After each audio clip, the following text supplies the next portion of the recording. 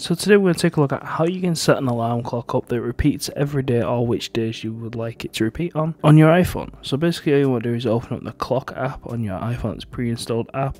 You'll probably be presented with this screen. Just tap alarm on the bottom. You're going to see your alarms. All we're going to do is click plus. We're just going to set this one for like 6 AM or 10 to 7 because it's there. And once you're here, all you're going to do is click repeat. You can see here repeat is just underneath, and you can click every day of the week that you actually want this alarm to repeat. So we just clicked all the days right there, every day. Once you've selected your label and sound, just click save like so, and you can see there it says underneath it's highlighted alarm every day.